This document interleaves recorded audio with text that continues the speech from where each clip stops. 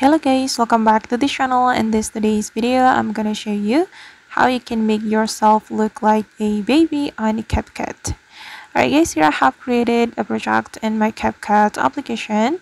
Then if we want to make ourselves look like a baby on CapCut, we can use the CapCut effect. So first of all, we can go to the effect option and click on body effect. And on this body effect, we have to select role category.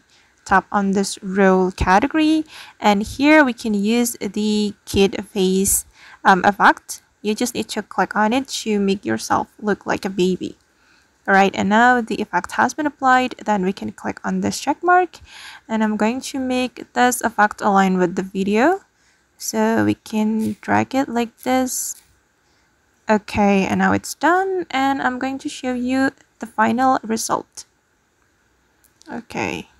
Alright guys, and that's how you can make yourself look like a baby on CapCut. I hope this tutorial will be useful for you.